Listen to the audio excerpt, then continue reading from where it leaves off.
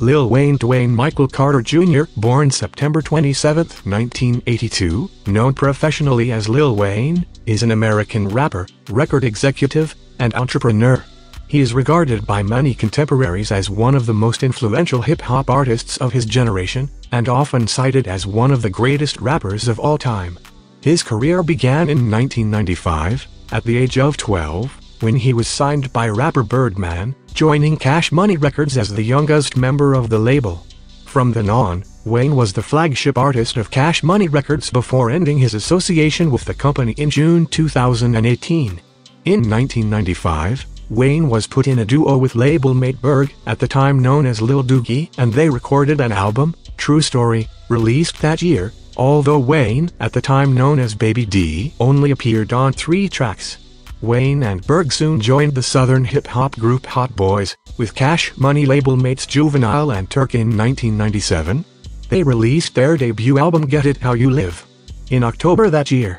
The Hot Boys became popular following the release of the album Guerrilla Warfare 1999 and the song Bling Bling. Lil Wayne's solo debut album The Block Is Hot 1999 was his solo breakthrough, and he reached higher popularity with his 4th album The Carter 2004 and 5th album The Carter 2 2005, as well as several mixtapes and collaborations throughout 2006 and 2007. He gained more prominence within the music industry with his 6th album The Carter 3 2008, with first-week sales of over 1 million copies in the US. The album won the Grammy Award for Best Rap Album and included successful singles A Milli, Got Money, featuring T-Pain, and Lollipop, featuring Static Major, the latter being his first single to reach #1 on the Billboard Hot 100. In February 2010, Wayne released his 7th studio album, Rebirth, which experimented with rap rock and was met with generally negative reviews. A month later, in March 2010, Lil Wayne began serving an 8-month jail sentence in New York after being convicted of criminal possession of a weapon stemming from an incident in July 2007.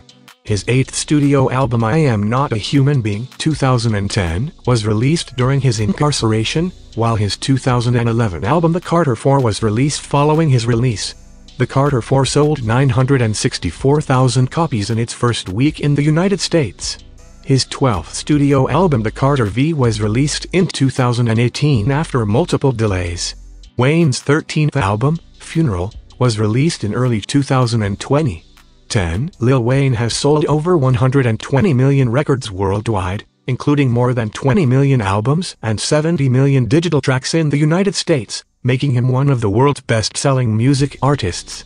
He has won 5 Grammy Awards, 11 BET Awards, 4 Billboard Music Awards, 2 MTV Video Music Awards, and 8 NAACP Image Awards. On September 27, 2012, he became the first male artist to surpass Elvis Presley with the most entries on the Billboard Hot 100, with 109 songs. Lil Wayne also currently serves as the Chief Executive Officer (CEO) of his own label, Young Money Entertainment. Early life. Dwayne Michael Carter Jr. was born on September 27, 1982, and spent his first few years in the impoverished Holly Grove neighborhood of New Orleans, Louisiana. His mother, a cook, gave birth to him when she was 19 years old. His parents divorced when he was 2, and his father permanently abandoned the family. When CBS interviewer Katie Couric asked why he used the name Wayne instead of his given name, Carter explained that, "I dropped the T because I'm a junior and my father is living and he's not in my life and he's never been in my life. So I don't want to be Dwayne, I'd rather be Wayne." Asked if his father knew of this, Carter replied, "He knows now." Carter has said that he considers deceased stepfather Reginald "Rabbit" McDonald his real father. Carter has a tattoo dedicated to McDonald. Carter was enrolled in the gifted program at Lafayette Elementary School. He later attended Eleanor McMain Secondary School for 2 years, where he was an honor student and a member of the drama club, playing the Tin Man in the school's production of The Wiz. After matriculating to Marion Abramson Senior High School, Carter dropped out at age 14 to focus on his musical career. Carter wrote his first rap song at age 8. In the summer of 1991, he met rapper and Cash Money Records co-founder Brian "Birdman" Williams, who mentored him and encouraged his love of hip-hop. Birdman included Carter on several Cash Money tracks, and Carter would often record freestyle raps on Williams' answering machine. In 1994, at age 12, Carter suffered a self-inflicted gunshot wound to the chest that almost ended his life. At the time he said the injury was accidental. Decades later Carter claimed that it was an attempted suicide after he was told by his mother that he would have to end his rap-related associations. Carter credits off-duty police officer Robert Hubler, who he calls Uncle Bob, with saving his life by insisting the dying child be driven immediately to hospital in a police car rather than waiting for an ambulance to become available. Other accounts indicate that several officers played a part in deciding on and implementing that course of action. On July 20, 1997, Rabbit McDonald was kidnapped from a nightclub and shot dead. His body was subsequently thrown out of a car. Career: 1997–1999, career beginnings and Hot Boys. In 1997, Carter joined the Hot Boys along with rappers Juvenile, Berg, and Turk. At age 14, Carter was the youngest member at the time. 1999–2004, The Block Is Hot, Lights Out, and 500 Degrees. Carter's debut solo album, The Block Is Hot, was released when he was 17 and featured significant contributions from the Hot Boys. His second album, Lights Out, was released in 2000 and failed to attain the level of success achieved by his debut, but was certified gold by RIAA. Carter's third album, 500 Degrees, was released in 2002. It followed the format of his previous two, with significant contributions from the Hot Boys and Manny Fresh. 2004–2006, The Carter 2, and Like Father, Like Son. In the summer of 2004, Carter's fourth studio album, The Carter, was released, marking what critics considered advancement in his rapping style and lyrical themes. The Carter 2, the follow-up to the original The Carter album, was released in December 2005, this time without production by longtime Cash Money Records producer Manny Fresh, who had left the label. 2006–2007, mixtapes and collaborations. Lil Wayne performing at Voodoo Music Experience in 2008. Instead of a follow-up solo album, Carter began to reach his audience through a plethora of mixtapes and guest appearances on a variety of pop and hip-hop singles. Despite no album release for 2 years, Carter appeared in numerous singles as a featured performer, including Gimme That by Chris Brown, Make It Rain by Fat Joe, You by Lloyd, and We Taken Over by DJ Khaled, also featuring Akon, T.I., Rick Ross, Fat Joe, and Birdman. Duffel Bag Boy by Play Is Circle, Sweetest Girl, Dollar Bill by Wyclef Jean, also featuring Akon, and the remix to I'm So Hood by DJ Khaled, also featuring T-Pain, Young Jeezy, Ludacris, Busta Rhymes, Big Boy, Fat Joe, Birdman, and Rick Ross. Vibe magazine ranked a list of 77 of Lil Wayne's songs from 2007 and ranked his verse in DJ Khaled's We Taken Over as his best of 2007, with Dough Is What I Got, a freestyle over the beat of Jay-Z's Show Me What You Got from Drought 3. 007–2010, The Carter 3, We Are Young Money, and Rebirth. Lil Wayne performing in concert at Rogers Arena in Vancouver, Canada, January 2009 and 2007, Carter stated that he would reunite with Hot Boys, with plans to release an album after Berg's solo album To Hood To Be Hollywood was completed. The Carter 3 was released on June 10, 2008, with first week sales of over 1 million copies, the first to do so since 50 Cent's The Massacre 2005. Carter also appeared on R&B singles Girls Around the World by Lloyd, Love in This Club, Part 2 by Usher, Official Girl by Cassie, I'm So Paid by Akon, Turnin' Me On by Carrie Hilson, and Can't Believe It by T-Pain. Rap singles My Life by The Game, Shorty Say by David Banner, Swag Like Us by T.I., Cuddy Buddy by Mike Jones, All My Life in the Ghetto by J-Rock, and the remix to Certified by Glasses Malone, and pop single Let It Rock by new Cash Money artist Kevin Rudolph. In 2008, Carter performed at the Voodoo Experience in October in New Orleans, which was described by Jonathan Cohen of Billboard as his biggest hometown headlining set of his career.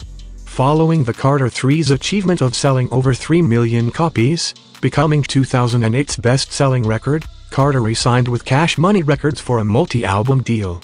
On January 6, 2009, Carter was a guest debater against Skip Bayless on the First and 10 segment of ESPN First Take. On December 23, 2009, Carter released a collaboration album with Young Money, We Are Young Money, with its lead single being Every Girl. To support its release and that of We Are Young Money, Carter was featured on the cover of Rolling Stone 8 2010 to 2013, I Am Not a Human Being series, and the Carter 4. In an interview on MTV's Mixtape Monday, Carter asserted the possibility of the Carter 4. Originally thought to be an EP, Carter released his 10th album, I Am Not a Human Being, on his 28th birthday, September 27, 2010. On March 8, 2011, Carter released another song, We Back Soon, produced by Street Runner, though it was not included on the official track listing of the Carter 4.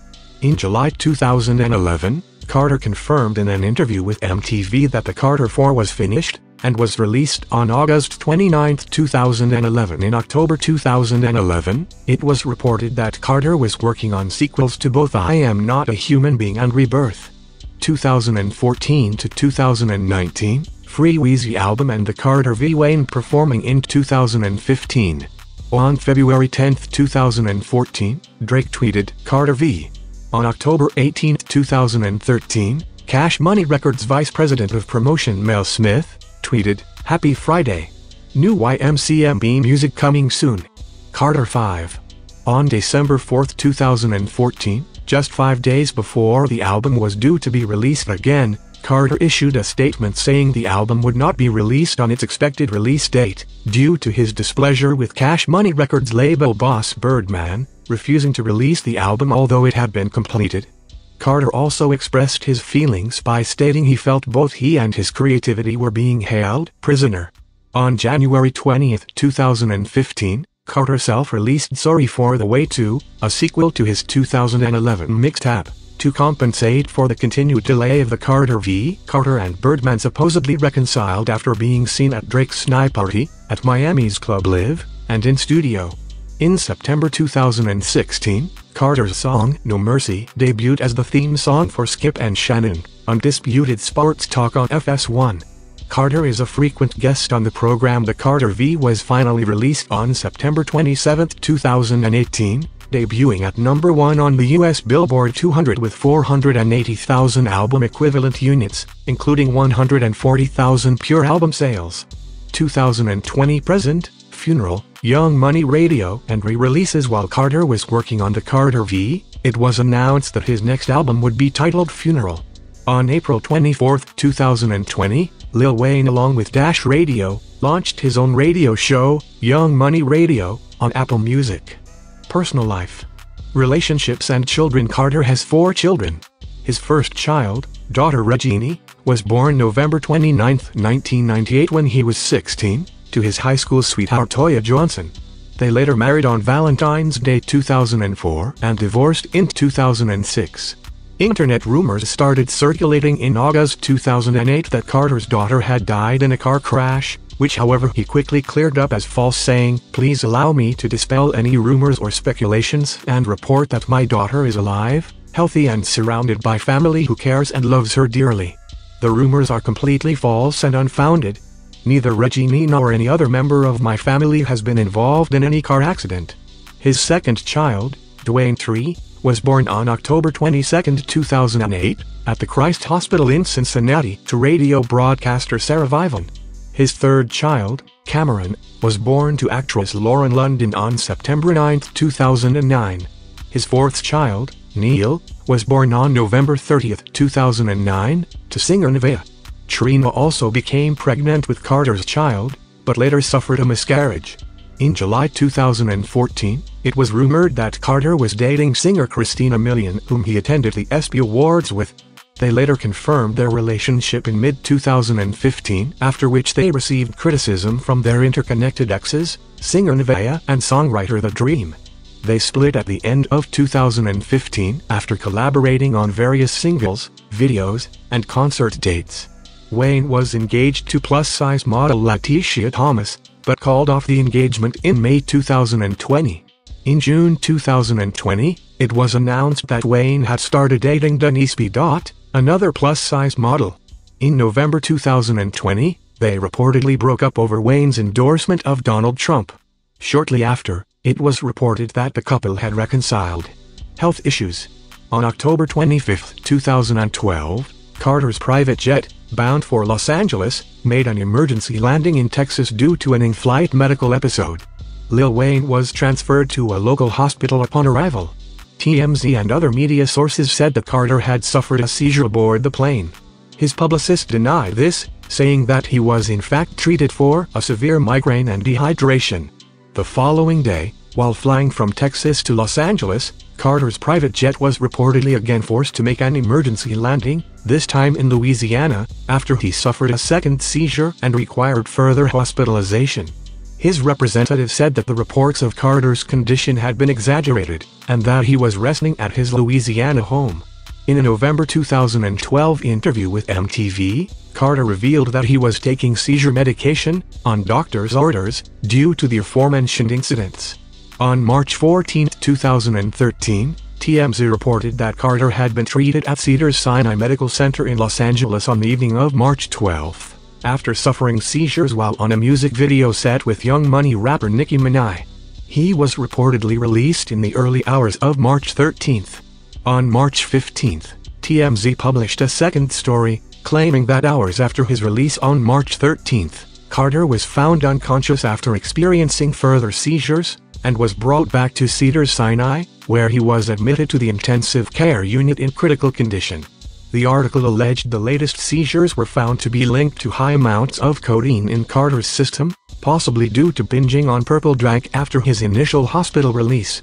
Multiple celebrities, including Drake and Birdman, were photographed on March 15 and 16 visiting Carter at Cedars-Sinai. Several members of Young Money Entertainment, including President Mac Main, criticized media reports on Carter's hospitalization, particularly those of TMZ, alleging that they exaggerated the severity of his condition and falsely implied that he was on his deathbed, such as by saying that he was in a medically induced coma, triggering what the Washington Post called the most overheated celebrity death watch in recent years. In separate interviews on March 18, Mac Main and Birdman disputed TMZ's reports, and stated that in fact there were not multiple seizures or multiple hospital visits. They explained that after Carter began seizing on the way to the music video shoot on March 12, an ambulance was called and he was transported to the hospital, where he was admitted and remained continuously thereafter. They also refuted the claims that Carter's seizures are drug-induced, saying that they are an ongoing problem for which doctors have been unable to identify a cause. Carter was released from the hospital late on March 18, following a 6-day stay. Lil Wayne addressed his condition via a vlog, on March 21 saying he was more than good. Carter had 2 seizures in June 2016, during a cross-country flight from Wisconsin to California, and landed in Omaha, Nebraska. His plane was only 2 minutes in air when the second seizure occurred and was forced to land in Omaha once again. Less than a month later, he had another seizure, supposedly due to not taking his epilepsy medication. Carter canceled a Las Vegas show on September 3, 2017, having had a seizure in a Chicago hospital earlier that day, where he was brought after being found unconscious in a hotel room.